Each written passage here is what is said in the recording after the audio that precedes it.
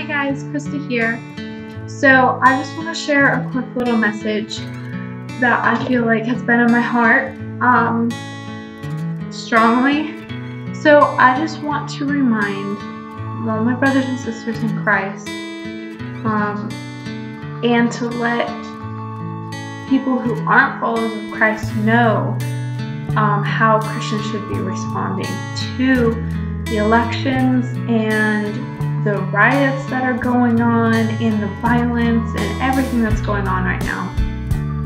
I just want to remind all my brothers and sisters to keep your eyes fixed on Jesus. The elections were crazy, and to be honest, neither candidate was good, and I think most people felt that way. But no matter what the result of the election, don't let that get you distracted from what truly matters. Don't, whether you're glad that Trump won or whether you're in tears because he won,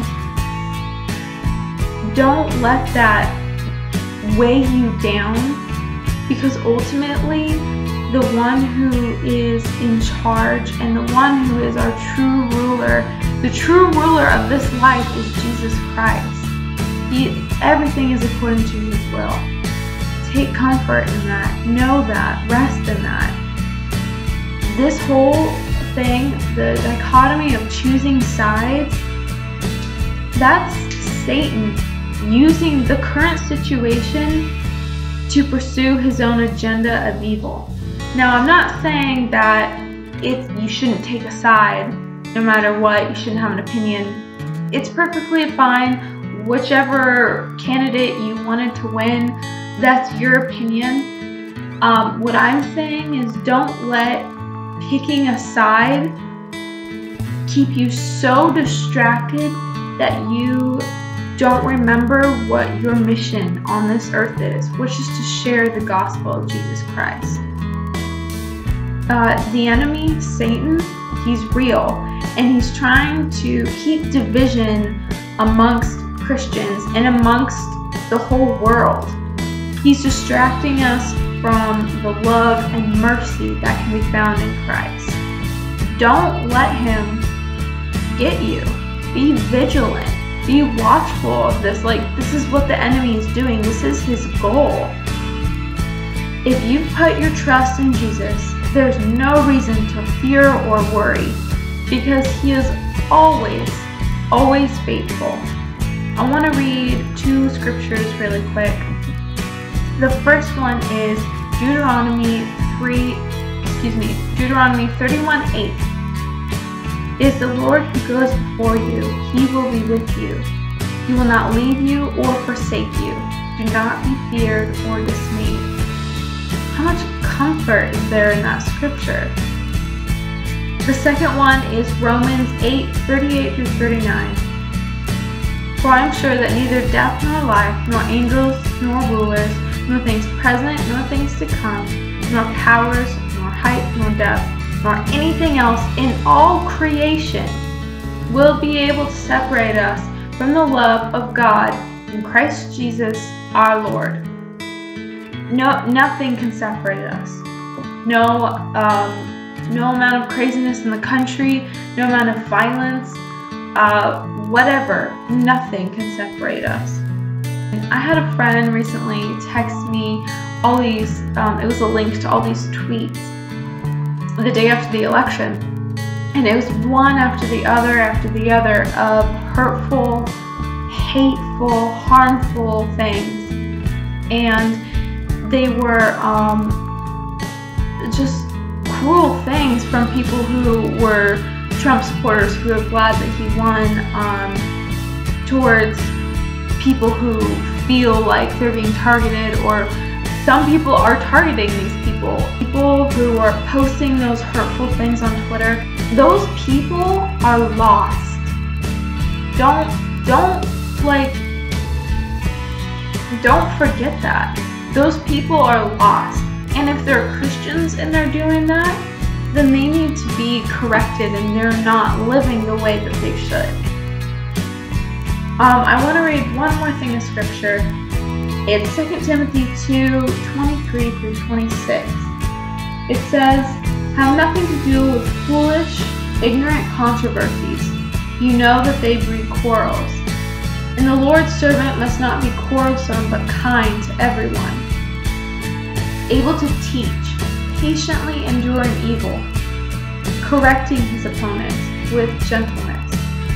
God may perhaps grant them repentance, leading to a knowledge of the truth, and they may come to their senses and escape from the snare of the devil, after being captured by him to do his will." Christians, don't forget the people who you believe to be sinning, or the people who are sinning, they are lost as well. Just as much as those people who are self-righteous and are racist and whatever they are, they're lost just as much and sinning just as much as someone who is sinning in different ways. Don't forget that. Don't forget that these people need our prayer. What should we be doing right now as Christians with the election? The same thing that would have been if Hillary won, or if anyone won.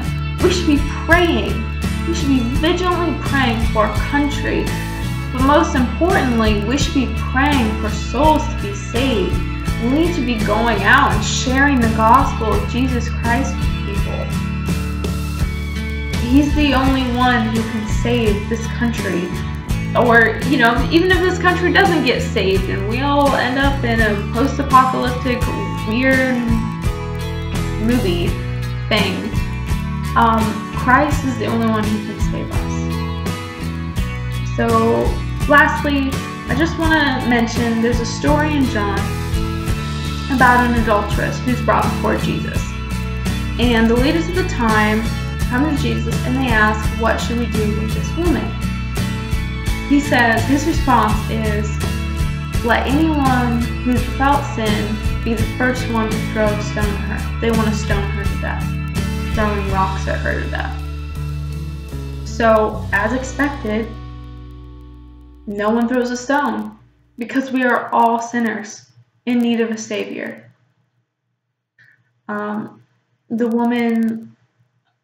Jesus asked the woman who was there to condemn her, and she said, "No one." And he said that he didn't condemn her either. And then he said, "Now go, turn away from your sin." That's the key, guys. It's not just we need to love these people and share the gospel with them. We need to lovingly guide them and correct them. Like it said in 2 Timothy, correcting his opponents with gentleness.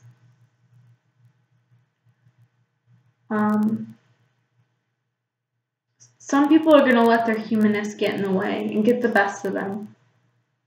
But with all the craziness, the division, the anger, and hurt that's going on in our country right now, this, in 2 Timothy, what it's talking about, correcting your opponent with gentleness, don't getting involved in these quarrels, that's how a Christian should be living.